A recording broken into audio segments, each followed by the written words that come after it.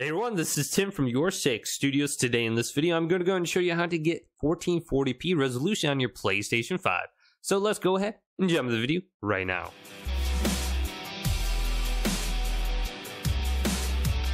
So with the newest update, Sony has finally added 1440p resolution support on the PlayStation 5, and it's very easy to turn on if your monitor supports it. Now you can test to see if your monitor supports it by going up to settings right here on the home screen and selecting this.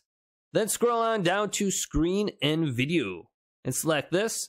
Then under video output, let's go to the right and then go down to test 1440p output and select X on this. Now this says, in the next screen, tests will be run for 1440p output. With your HDMI device, you'll test for 60Hz SDR and 60Hz HDR. If a setting isn't supported, the screen will go blank and the previous setting will be restored after 15 seconds. So if I press OK, my screen will go ahead and be blank for about 3 or 4 seconds for me. It'll come back on and it says the current screen is showing 60Hz SDR. Can you see the screen?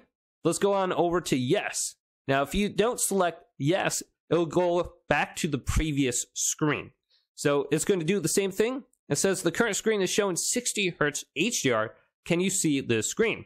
Within 15 seconds, the previous settings will be restored. So let's go to yes and select that. And it'll bring me to the last screen here, where it says your device supports 1440p for these video output settings, 60Hz SDR and 60Hz HDR. So let's go to OK now. Now we can go up to resolution and we can go to 1440p and we can select this as an option now.